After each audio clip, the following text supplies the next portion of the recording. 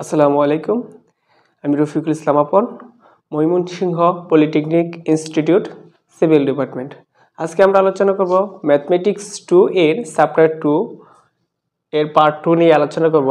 পূর্বে আমরা পার্ট 1 দিয়েছি, যারা পার্ট 1 দেখেন নাই আপনারা কি করবেন, পার্ট 1টা দেখে আসবেন, ঠিক আছে?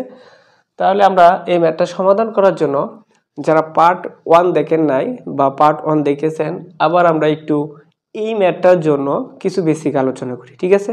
তো চলেন দেখি। প্রথমে আমার জানতে হবে ধারার nতম পদ। তো চলেন জেনে নেই যে কোনো ধারার nতম পদ, nতম পদের সূত্রটা কি? যে a plus n minus 1 into D. এটা কি প্রথম পদ, ডিটা কি সাধারণ অন্তর, ঠিক আছে? তো এটা হচ্ছে কি ধারার nতম পদের সূত্র। তারপরে আমরা জানব যে ফ্যাক্টোরিয়াল 0 মান হচ্ছে 1, factorial minus 1, factorial minus 2, factorial minus 3, factorial minus 4। এরকম যদি ফ্যাক্টোরিয়ালের ভিতরে মাইনাস কোনো সংখ্যা আসে আমাদের ম্যাথের মধ্যে, তাহলে আপনারা কি করবেন? ফ্যাক্টোরিয়ালের ভিতরে মাইনাস কোনো সংখ্যা আসলে সংখ্যাটা যদি আমার জোড় হয় তাহলে হচ্ছে মাইনাস ইনফিনিটিভ, এটার মান হচ্ছে ইনফিনিটিভ। আর সংখ্যাটা যদি আমার বেজোড় হয় তাহলে প্লাস ইনফিনিটিভ। তাহলে 3 কি হবে? Plus infinitive. 4 কি হবে? Minus infinitive. এটা আপনাদের অতি সংক্ষিপ্তের মধ্যে আছে, আপনারা ওইখান থেকে দেখে নেবেন, ঠিক আছে? এটা আমার প্রয়োজন।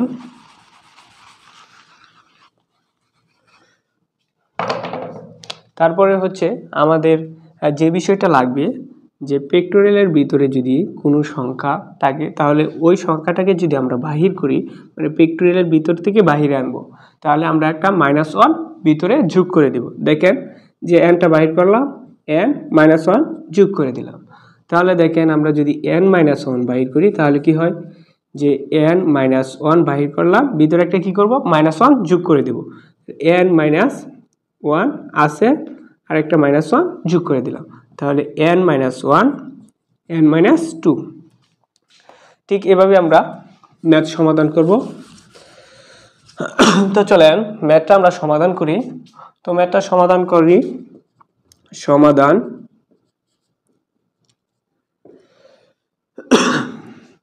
2 factorial 1 plus 6 divided 2 factorial plus 12 divided factorial 3 plus dot dot infinity. তো প্রথমে আমার দেখতে হবে ধারাটি কি সমান্তর দ্বারা নাকি গুণোত্তর দ্বারা, ঠিক আছে? তাহলে আমরা দেখি যে 2 আমরা কিভাবে বাহির করব, যে ডিটা দেখব, অন্তরটা দেখব। 6 - 2 আসে কত? 4। এই দুইটার পার্থক্য হচ্ছে 4, এই দুইটার পার্থক্য হচ্ছে কি 6। তাহলে এটা আমাদের সমান্তর ধারার মধ্যে পড়তেছে না। তাহলে দেখেন আমরা যদি এটাকে আরেকটু ভিন্নভাবে লিখি, একটু মডিফাই করে, যে 1 × 2 divided factorial 1 plus 2 × 3 divided factorial 2 plus 3 × 4 divided factorial 3 plus dot dot infinity, ঠিক আছে? তাহলে দেখেন যে উপরে লবের মধ্যে দুইটা ধারা হয়েছে, তো ওই দুইটা ধারার সমাধান করবো এবং নিচে একটা ধারা আছে, ঠিক আছে? তাহলে আমরা ম্যাথটা শুরু করি।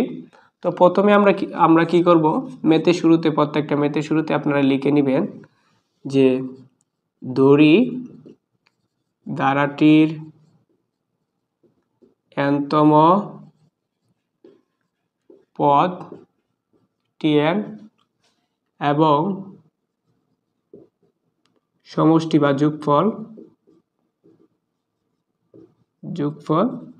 sn। প্রত্যেকটা ম্যাথের মধ্যে আপনারা এই কথাটা লিখে নেবেন, ঠিক আছে? তাহলে দেখেন উপরে আছে 1 2 3, এই ধারাটার আমরা nতম পদ বাহির করব। তাহলে 1 2 3 ধারাটির nতম পদ তো ধারাটির nতম পদ হচ্ছে n। কিভাবে আসে দেখি আমরা, যে nতম পদের আমরা সূত্র জানি হচ্ছে a plus n minus 1 into D. তাহলে এটা হচ্ছে প্রথম পদ কত 1 প্লাস n মাইনাস 1, ডি কত 2 মাইনাস 1, 1 হয় 3 মাইনাস 2, পার্থক্য কত আসে আমার 1। তাহলে ডির মান হচ্ছে 1, তাহলে ডির মান 1 বসালে 1 plus n minus 1, minus 1 plus 1 কাটা তাকে আমাদের n। তাহলে আমরা পরবর্তী কোনো ম্যাথের মধ্যে আমরা কি করব, সরাসরি যদি 1 স্বাভাবিক সংখ্যা 1 2 3 আসে তাহলে আমরা সরাসরি লিখে দেব ধারাটির nতম পদ হচ্ছে n। আমাদের ম্যাথের প্রয়োজন নাই এবং আমাদের করার প্রয়োজন নেই, ঠিক আছে। পরবর্তী ধারাটি আমরা দেখি 2 3 4। এই ধারাটির nতম পদ বাহির করব 2 3 4। ধারাটির nতম পদ এটা আমাদের বাহির করতে হবে। তো ধারাটির nতম পদ হচ্ছে, আমরা সূত্রটা লিখে নেই না সরাসরি করে পেলি, যে প্রথম পদ এখানে সূত্রটা দেখে দিই a plus n minus 1 into D. তাহলে এ কত, এ হচ্ছে 2 লিখলাম, প্লাস আছে প্লাস n মাইনাস 1 ইন্টু কত ডি। ডি এর মান কত, এই দুইটার পার্থক্য কত, 3 থেকে 2 গেলে 1, 4 থেকে 3 গেলে 3 গেলে 1, ঠিক আছে না। তাহলে আমরা 1 লিখে দিলাম। তাহলে এটা সমাধান করলে আসতেছে 2 প্লাস n মাইনাস 1। তাহলে প্লাসের 2 থেকে মাইনাসের 1 চলে গেলে n প্লাস 1 আসে, ঠিক না। তাহলে আমি দেখেন উপরে একটু মুছিয়ে দিই, আপনারা স্ক্রিনশট নিয়ে নেবেন। দেখেন আমার কি আসছে, উপরে ধারাটা কি আছে। সুতরাং আমরা nতম পদ লিখতে পারি।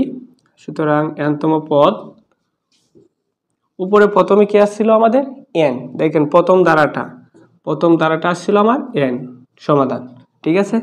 পরবর্তী ধারাটা কি আসছিল n প্লাস 1, তাহলে আমরা লিখে দিলাম n প্লাস 1।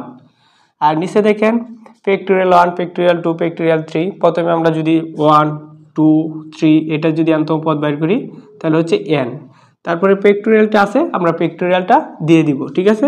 তাহলে 1 2 3 এর nতম পদ হচ্ছে n, ফ্যাক্টোরিয়াল আছে প্রত্যেকটার মধ্যে, ফ্যাক্টোরিয়ালটা আমরা দিয়ে দিলাম, ঠিক আছে। পরবর্তীতে কাজ হচ্ছে আমাদের যে n মুক্ত করতে হবে। কি করবেন আপনারা, n মুক্ত করবেন। প্রথমে আমরা লবের মধ্যে যে n গুলো আছে সেগুলো আমরা মুক্ত করব। তো চলেন আমরা সমাধান করি। যে আমাদের যদি এই জায়গাতে একটা n থাকতো তাহলে কিন্তু উপরে nটা কাটা যাইতো। তাহলে দেখেন আমরা কি করি, যে n ইন্টু n প্লাস 1 উপরে আছে, তাহলে আমরা ফ্যাক্টোরিয়াল থেকে যদি কোনো কিছু বাইর করি ফ্যাক্টোরিয়াল ভিতরে কি করতে হবে, একটা মাইনাস 1 যোগ করে দিতে হবে। তাহলে nটা আমি বাহির করলাম, ভিতরে কি হবে n মাইনাস 1, ঠিক আছে না। তাহলে এই n কি কাটা যাচ্ছে, তাহলে উপরে থাকতেছে n plus 1 divided n minus 1।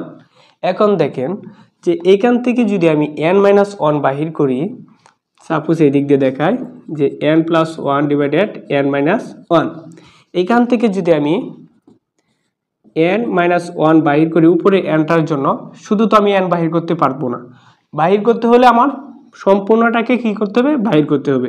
তাহলে সম্পূর্ণটা যদি আমি বাহির করি n মাইনাস 1, ভিতরে হবে কি n মাইনাস 2, মাইনাস 1 আর মাইনাস 1 যোগ করে, তার উপরে আছে কি n প্লাস 1, তাহলে কি কাটাকাটি যাবে, যাবে না।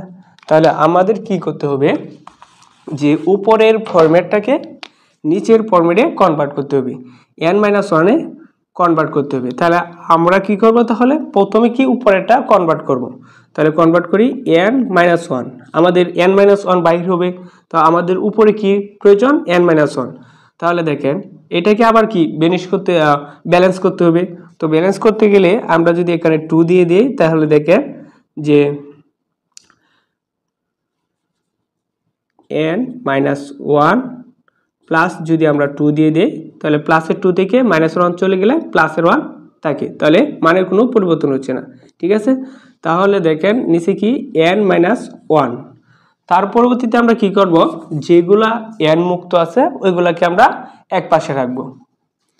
তো দেখেন এখানে কি টুটা কি n মুক্ত, তাহলে আমরা কি করব n মাইনাস 1 রাখবো divided n minus 1 factorial plus আছে plus 2 divided n minus 1 factorial.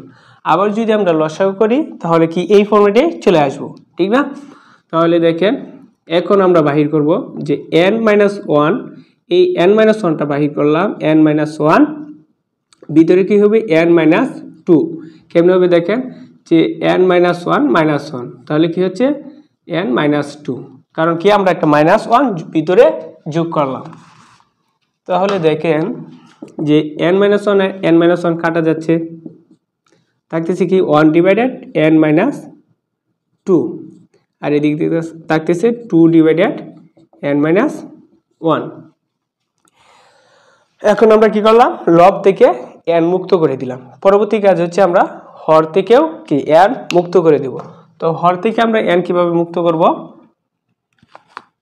তো এটা আমি এই পাশে লিখে রাখি nতম পদটা, n into n plus 1 divided factorial n। আপনারা স্ক্রিনশট নিয়ে তারপরে তুলে নেবেন। দেখেন পরবর্তীতে আমরা কি কাজ করব, প্রথমে কি কাজ করছি আমরা nতম, দেখা যাচ্ছে না, এই সব ম্যাথ করার জন্য ধারার ম্যাথগুলো করার জন্য প্রথম কাজ হচ্ছে আমরা tnতম পদ বাহির করা। তারপরে হচ্ছে n ইকুয়াল 1 2 3 tnতম পদে বসিয়ে, তারপরে হচ্ছে 3 নম্বর ধাপ হচ্ছে Sn বাহির করা, অর্থাৎ যোগফল বাহির করা। তাহলে দেখেন আমরা বাহির করি যে এখন আমাদের 2 নম্বর কাজ, 1 নম্বর কাজ শেষ, tnতম পদ আমরা বাহির করে ফেলেছিলাম। তারপরে tnতম পদটাকে আমরা একটু সমাধান করব, সমাধান করার পরে n ইকুয়াল 1 2 3 বসিয়ে পাই, এই কথাটা লিখব। সুতরাং n ইকুয়াল 1 2 3 বসিয়ে পাই, আমরা লিখতে পারি tnতম পদে n ইকুয়াল 1 2 বসিয়ে পাই, অথবা আমরা সরাসরি লিখে দেব n ইকুয়াল 1 2 3 বসিয়ে পাই, 1 2 3 ডট ডট ডট ডট আরো সংখ্যা আছে বসিয়ে পাই। তাহলে দেখেন আমার tnতম পদটা আমি আপনাদের বোঝার সুবিধার্থে এখানে লিখে নিচ্ছি যে tnটা কি ছিল আমার সমাধান করে n 1 divided n minus 2 plus 2 divided n minus 1, এটা আসছিল, ঠিক না? তাহলে দেখেন উপরে আছে 1, তাহলে আমরা যদি n ইকুয়াল 1 n ইকুয়াল প্রথমবার যদি 1 বসাই, তো t যত জায়গায় আমাদের n আছে তত জায়গায় কি 1 বসবে, তাহলে 1 বসলো n এর জায়গায়, 1 ডিভাইডেড এখানে 1 n, তাহলে এখানে 1 বসবে মাইনাস 2 প্লাস যত জায়গায় n আছে তত জায়গায় কি 1 বসবে। তাহলে দেখেন কি আসে যে 1 ডিভাইডেড এখানে কত মাইনাস 1, তাহলে মাইনাস 1 মানে কি জানি আমরা ইনফিনিটিভ, তাহলে এটা হচ্ছে 0 প্লাস এটা দেখেন 2 ডিভাইডেড n মাইনাস 1 মাইনাস 1 মানে ফ্যাক্টোরিয়াল 0, তাহলে ফ্যাক্টোরিয়াল 0 মান জানি আমরা 1, তাহলে এটার পরিবর্তে আমরা লিখতে পারি 1। তাহলে দেখেন প্লাস আর নিচে 1, এটা আমরা লিখতে পারি কারণ নিচের 1 এর কোনো দাম নাই, ঠিক আছে? তাহলে আমরা দেখি n ইকুয়াল 2টা বাহির করি যে n ইকুয়াল 2 যখন বসাই 1 ডিভাইডেড n কি ছিল, n এর মান আমরা 2 বসাবো, 2 মাইনাস কত 2, দেখেন n এর মান হচ্ছে 2 মাইনাস কত 2 ফ্যাক্টোরিয়াল, প্লাস আছে প্লাস উপরে আছে 2 ডিভাইডেড n এর মান হচ্ছে 2 মাইনাস কত 1। তাহলে আমরা দেখি সমাধান করে যে 1 ডিভাইডেড কি আছে ফ্যাক্টোরিয়াল 0, তাহলে ফ্যাক্টোরিয়াল 0 মান হচ্ছে 1 প্লাস একটু যদি আমরা সমাধান করে দেখাই যে 1 ফ্যাক্টোরিয়াল 0 প্লাস 2 ডিভাইডেড ফ্যাক্টোরিয়াল 1, তাহলে কি আসছে 1 প্লাস 2 ডিভাইডেড ফ্যাক্টোরিয়াল 1। তাহলে t2 বাহির করলাম, এখন আমরা কি করব t3 বাহির করি।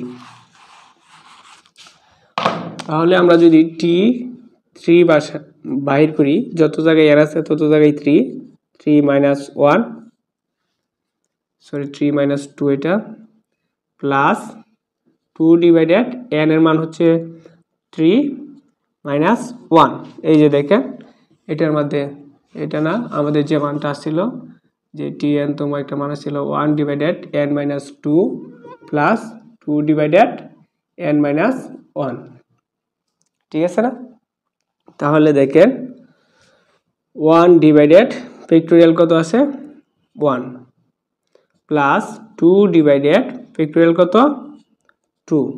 তারপরে আমরা যদি t4 বাহির করি, প্রত্যেকটা ম্যাথের ক্ষেত্রে আমরা কি করবেন, আপনারা কি করবেন 4 পর্যন্ত বাহির করবেন, ঠিক আছে? প্রত্যেকটা ম্যাথের জন্য আমার প্রয়োজন নাই কোনো ম্যাথে 3 পর্যন্ত করলে চলে আসে, 3টা পদ চলে আসে। তো কোনো ম্যাথে আবার 2টা জিরো চলে আসে প্রথমে, তো সেই ক্ষেত্রে আমাদের 4 করতে হয়। তো আমরা প্রত্যেকটা ম্যাথেই 4 করব, ঠিক আছে? তাহলে দেখেন 4 যদি আমরা বসাই, উপরে হচ্ছে 1 4 minus 2 প্লাস 2 ডিভাইডেড n এর মান 4 মাইনাস কত 1, তাহলে আসছে এটা সমাধান 1 ডিভাইডেড ফ্যাক্টোরিয়াল 2 4 থেকে 2 চলে গেল প্লাস 2 ডিভাইডেড ফ্যাক্টোরিয়াল 3। তাহলে দেখেন আমাদের t1টা বাইর হয়েছিল, এই দিক দিয়ে লিখি, এখানে লিখি আমরা একটু সাজিয়ে লিখতেছি প্রথম দিকে যে t1টা বাইর হয়েছিল 0 প্লাস 2, t2টা আসছে আমাদের কত, আপনারা এইগুলা সবগুলা কাতার নিচে নিচে করবেন, ঠিক আছে? 1 প্লাস 2 ডিভাইডেড ফ্যাক্টোরিয়াল 1, আর t3 আসছে আমাদের 1 divided factorial 1 plus 2 divided factorial 2, আর t4 আসছে 1 divided 2 factorial plus 2 divided 3 factorial. তাহলে আমরা 3টা ডট ডট দিয়ে দিব। সুতরাং আমরা লিখে দেব সুতরাং sn অর্থাৎ যোগফল, সুতরাং যোগফল sn ইকুয়াল, দেখেন আমরা e এর একটা ধারা জানি, এটা একটু পরে দেখাই। দেখেন এখানে আছে 1 প্লাস এখানে কত 1 ডিভাইডেড ফ্যাক্টোরিয়াল 1 প্লাস এখানে কত 1 divided factorial 2 plus dot dot এভাবে যাচ্ছে। তারপরে এখানে কি আছে প্লাস, প্রথম ধারাটা আমরা লিখলাম, প্রথমটা 0 0 লেখার প্রয়োজন নাই, 1 1 লিখলাম, তারপরে 1/1 factorial 1/2 factorial plus dot dot এভাবে আরো আছে অসীম পর্যন্ত। তারপরে প্লাস আছে, আমরা প্লাস দিলাম। তারপরে দেখেন ধারাটা কি, তো আমরা এখান থেকে একটু সহজের জন্য যে প্রত্যেকটার মধ্যে দেখেন উপরে 2 আছে, এটা 2 আছে, এটা 2 আছে, এটা 2 আছে, এটা 2 আছে, তাহলে আমরা যদি একটা 2 কমন নিয়ে নেই, দেখেন 2 যদি আমরা কমন নেই তাহলে এখানে কত থাকতেছে 1, আর এখানে কত থাকতেছে প্লাস 1 ডিভাইডেড ফ্যাক্টোরিয়াল 1, এখানে থাকতেছে 1 প্লাস 1 ডিভাইডেড ফ্যাক্টোরিয়াল 2, এখানে থাকতেছে plus 1 divided factorial 3 plus dot dot, ঠিক আছে? তাহলে দেখেন আমরা একটা e এর ধারা জানি 1 plus 1 divided factorial 1 plus 1 divided factorial 2 plus 1 divided factorial 3 dot dot, এটা আমরা জানি, ঠিক আছে না? e এর ধারা হচ্ছে এটা। তাহলে দেখেন এখানে 1 plus 1 divided factorial 1 plus 1 divided factorial 2, তাহলে আমরা এটার পরিবর্তে কি লিখতে পারি e লিখতে পারি না, প্লাস আছে প্লাস 2 আছে 2, দেখেন এটার পরিবর্তে আমরা কি লিখতে পারি e, তাহলে এটার পরিবর্তে আমরা e লিখলাম। তাহলে এর সমাধানটা কি আছে 3e, এটাই হচ্ছে আনসার। আশা করি বুঝতে পেরেছেন ম্যাথটা। দেখা হবে পরবর্তী কোনো ভিডিওতে, সে পর্যন্ত ভালো থাকুন, সুস্থ থাকুন, আসসালামু আলাইকুম।